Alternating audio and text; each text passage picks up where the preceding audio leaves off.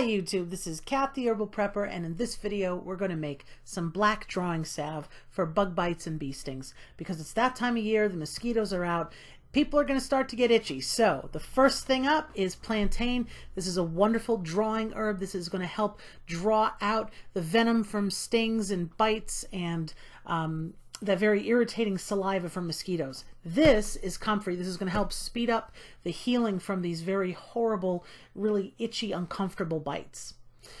Now here we have some activated charcoal and bentonite clay, some mango butter, beeswax, some honey, and some infused oil I'm going to talk about in just a moment here.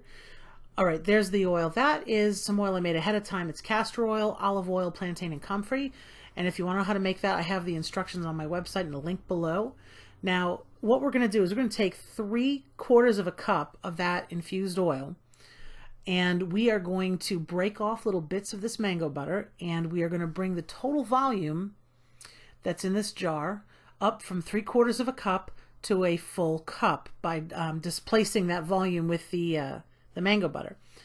And normally this is very easy to break, but I had it in a kind of a cold room, so it was a little brittle, but it does just fine. Now, if you're concerned about not being able to get these exotic butters like mango butter or shea butter or cocoa butter, if shipping were to be cut off in some type of, long-term emergency, that sort of a thing, then you could always substitute something like lard. And I've substituted lard in this maybe about 6 times, and it's come out perfectly fine each time. So lard or tallow, those are things that you should be able to source locally in case of a long-term emergency. All right, so now I'm going to take that infused oil. It's got the mango butter in there, and I added 2 tablespoons of beeswax pastilles to this. We're going to put this double boiler here on the water, and the water is going to boil, but the oils and the fats and the waxes are never actually going to touch the heat, because it's just going to use the heat from the water below it. And that just helps to protect the oils and the fats from being overcooked there. So here we have the activated charcoal. This really is the magic to all of this. However, this is one of the finest and messiest powders you're ever going to use. However, this is incredibly useful for bug bites, spider bites. It just draws out the venom, but look at the mess that it makes. The other ingredient that helps to draw here is bentonite clay. And bentonite clay, I use this for just about everything. If the charcoal doesn't work, then bentonite clay will draw it out. So between these two powders, this works very well to draw out venom and the saliva from the mosquitoes. It just becomes very, very irritating. Now this is raw honey. I got tired of fighting with it because it's starting to get a little thick on me. So I ended up taking the lid off. And here you can see the mango butter has already started to, that's already melted actually, and we just have a little bit of the beeswax left.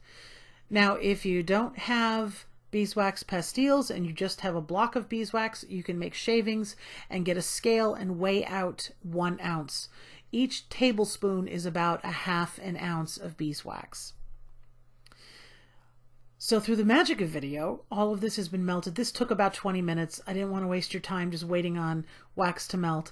So this is all melted now, and I'm going to be adding the charcoal, which is about 1/2 cup of charcoal, I believe, and 1/2 cup of bentonite clay. I have all of the proportions on my website, so again, you'll be able to get this recipe. You'll have access to it anytime you want very quickly. I'll make sure that that link is below.